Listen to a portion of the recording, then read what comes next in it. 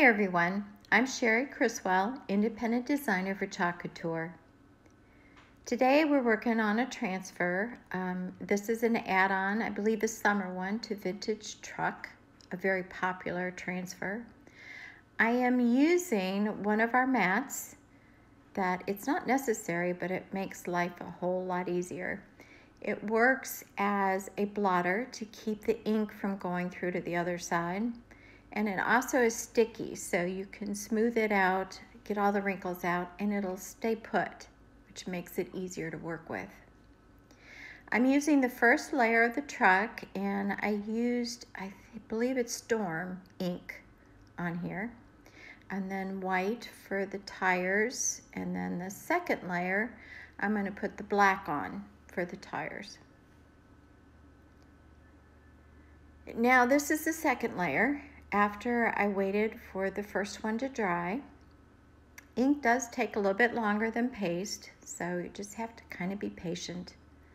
You can use a hair dryer or a heat gun to speed it up, or you could just go do some other stuff while you're waiting for it to dry. There it is, yay! I love the reveal when you see what it looks like. Now I'm using some of the accessories. This is the fish that I decided to put on the door, and I'm going to fuzz this up on the pillowcase simply because I'm putting it over something I already inked, and just as a precaution. I don't know if it's really necessary, but I did. I didn't want to pull any of the ink up from before. So I did the fishing rods in black, and then I took red, there's a little bobber in there, and silver for the hook. Everything else I did in black, the Gone Fishing, the Bait Shop, and the Since 1969.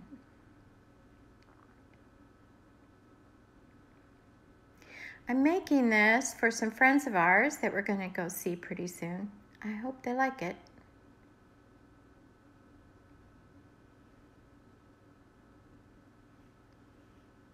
I always love it when you pull it off and see the reveal. It's so awesome that it can be so professional, and especially me, I can't draw or paint, so it works well. And I love the results.